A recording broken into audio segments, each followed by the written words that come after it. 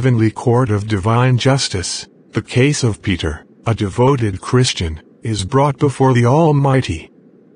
Peter, known for his upright conduct, stands accused not of the typical sins of theft or deceit, but of a singular disobedience to a divine commandment. My dear child, Peter, I have seen the faithfulness of your heart, your commitment to living a life of righteousness. You have not succumbed to the temptations of theft or deceit, and you have honored me by your regular attendance at church and your faithful tithes.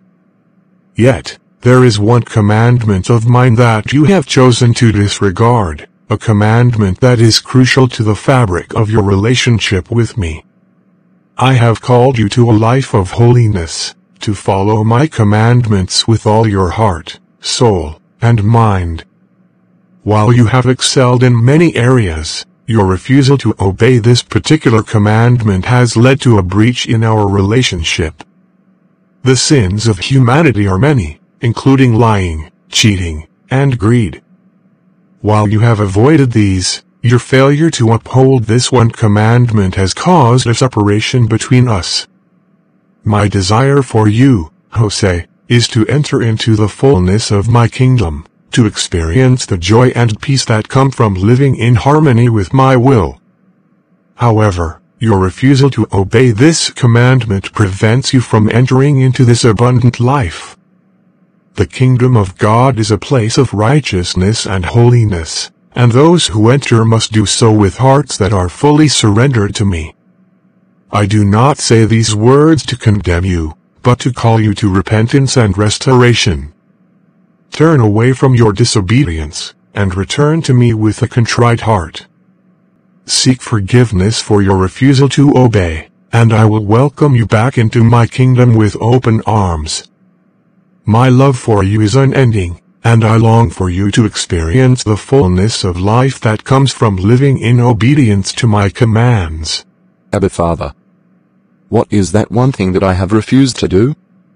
Please tell me and I promise to do it right away. That one thing you've always been claiming too busy and big to do. Peter, do it right away. Peter. Yes. I am here. What's the matter? I have been calling you since, but you didn't respond. Are you okay? Yes. I am okay. Just having slight headache. It's okay then. The meeting is in 15 minutes time. Oh. I totally forgot. I will get ready. Thank you. My pleasure. May I go now? Yes, please. This is the third time I will be having this revelation in 2 weeks. What is going on? This is becoming serious. Lord Jesus, please forgive me my sins of disobedience to you. I do not want to miss heaven. Please reveal to me that which I have been doing wrong. Help me to fix things right with you, Lord Jesus. I know you love me, that's why you have been warning me. Open my eyes to see what you want me to do. Help me, Abba Father, in Jesus' name I have prayed. Amen. Who are you to disturb my operation? Why are you hindering my work?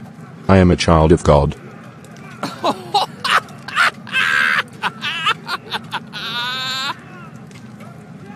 Are you truly one? Answer me.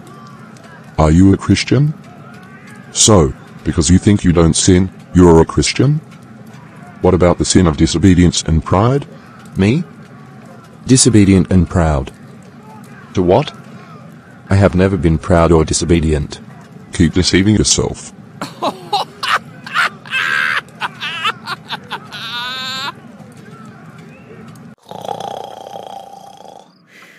This dream again? I am a Christian. Am I proud or disobedient? What am I doing wrong, Lord Jesus? Heavenly Father, I come before you with a humble heart, seeking your guidance and wisdom.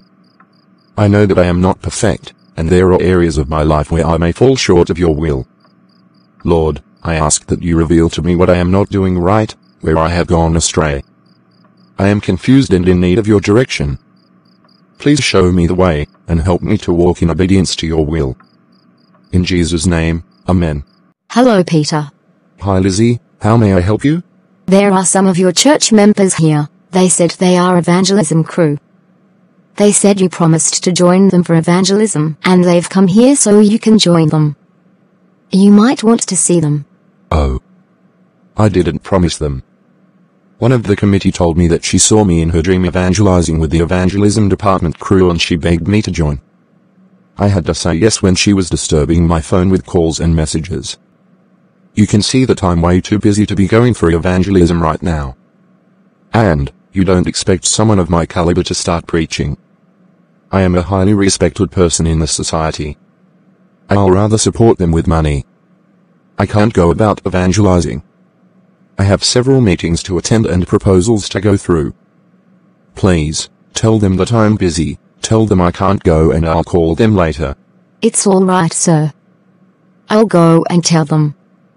But I think you should give it a thought. It's nothing to think about. You may leave now. Thank you. All right. These dreams and revelations still worries me. What is the Lord trying to tell me? I can't even focus on concentrate. I keep on remembering those dreams. Jesus Christ of Nazareth, please do not forsake me. Just like you have revealed to me through revelation and dream, please reveal to me that which I am not doing right. Help me, O Lord. I want to get it right with you. Hello, young man. You look so tired. Why are you looking sad? Because I'm being disobeyed. Who disobeyed a young boy like you? You are too young to be disobeyed. That's what you think. Look, I'm worried about you and you seems to be under pressure. Where are your parents? It is you I am worried about. What does Matthew 28:19-20 and Proverbs 11:30 says? Matthew 28:19-20 and Proverbs 11:30?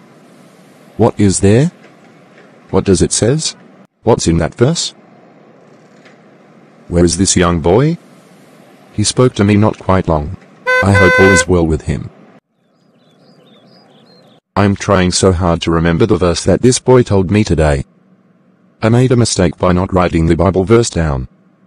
I just want to know what the verse says. I hope I remember. I know it is the book of Matthew, but I can't read the whole of Matthew now. I'll read it when I remember.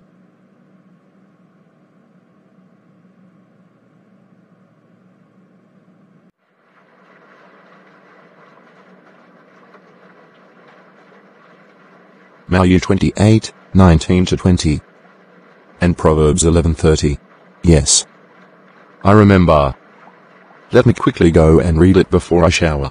Matthew 28:19-20 says, Go therefore, and teach all nations, baptizing them in the name of the Father, and of the Son, and of the Holy Ghost, teaching them to observe all things whatsoever I have commanded you, and, lo, I am with you always, even unto the end of the world. Proverbs 11:30 says, The fruit of the righteous is a tree of life, and he that winneth souls is wise. Am I a fool? Is this what the Lord has been trying to tell me? So, I have been a fool all these while. I need to see my pastor immediately. Pastor, those were the Bible passage the young boy gave me. I have never encountered that in my life. It was as if a spirit or an angel came to talk to me. And to think that God had spoken to me through many people, but I relied on my personal way of hearing from God, which is mostly through dream and trance. I thought God was going to answer me using the same way. My secretary told me, Sis Faith begged me to join the evangelism department, and so many other visible signs. Matthew 28:19-20 and Proverbs 11:30? God is great. Pastor, but how does that mean disobedience and pride? Are you not evangelizing? Mr. Peter. In Matthew 28:19-20, Jesus gives his disciples what is known as the Great Commission. Therefore go and make disciples of all nations, baptizing them in the name of the Father, and of the Son, and of the Holy Spirit, and teaching them to obey everything I have commanded you. This commandment is not just a suggestion or a good idea, it is a mandate for all who follow Christ. The importance of obeying this commandment cannot be overstated. It is at the heart of the Christian faith and the mission of the Church. Yet, many Christians today overlook or neglect this commandment, thinking that simply attending church or being a good person is enough to be called a Christian. Proverbs 11:30 tells us, "The fruit of the righteous is a tree of life, and the one who is wise saves lives." As Christians, we are called to be like trees of life, bearing fruit that leads others to Christ. This means actively sharing the gospel, making disciples, and teaching others to obey God's commandments. When we neglect the Great Commission, we miss out on the opportunity to fulfill our purpose as Christians. We become like trees that bear no fruit, stagnant and unproductive in our faith. This not only hinders our own spiritual growth, but also deprives others of the life-giving message of the gospel. As followers of Christ, we must heed the words of Matthew 28:19-20 and take seriously our responsibility to make disciples. This means stepping out of our comfort zones, sharing our faith with others, and actively seeking to fulfill the mission that Jesus has given us. Only then can we truly be called Christians, bearing fruit that leads to eternal life. The implications of not obeying the Great Commission and neglecting our responsibility to make disciples are significant for Christians and the world around us. Here are some key implications. 1. Disobedience to Christ. Neglecting the Great Commission is a direct disobedience to the command of Jesus. As Christians, our primary allegiance is to Christ, and failing to obey His commands hinders our relationship with Him. 2. Failure to fulfill our purpose. The Great Commission is central to the purpose of the Church and every believer. By not actively making disciples, we fail to fulfill the purpose for which God created us. 3. Lost opportunity for salvation. When we do not share the gospel and make disciples, people remain in spiritual darkness, separated from God. Our failure to act means that some may never have the opportunity to hear and respond to the good news of Jesus Christ. 4. Stagnant spiritual growth. Engaging in the Great Commission is not just about helping others grow in their faith. It also helps us grow spiritually. When we neglect this command, we miss out on the blessings and growth that come from obedience to God's Word. 5. Impact on future generations. By not actively making disciples, we fail to pass on the faith to future generations. This can lead to a decline in the number of believers and a weakening of the Church's influence in society. 6. Misrepresentation of Christianity. When Christians do not live out the Great Commission, it can give a false impression of what it means to be a follower of Christ. Our actions, or lack thereof, can either draw people to Christ or push them away. Neglecting the Great Commission has far-reaching implications for both individuals and the Church as a whole. As Christians, we must take seriously our responsibility to share the gospel, make disciples, and fulfill the mission that Jesus has given us. That's it about disobedience. Now to pride. Mr. Peter, it is you who feels too big and important to evangelize due to your status and wealth. This your story mirrors the struggles of many Christians who struggle with pride and a sense of self-importance. Like Peter in the Bible before his denial of Jesus, Mr. Peter, you may not realize the extent of your pride and how it hinders your ability to fulfill God's call to share the gospel. Pride can manifest in various ways, including a reluctance to engage in tasks that may be perceived as beneath us, such as sharing the gospel with others. But trust me, Jesus loves you so much, that's why He has been cautioning you.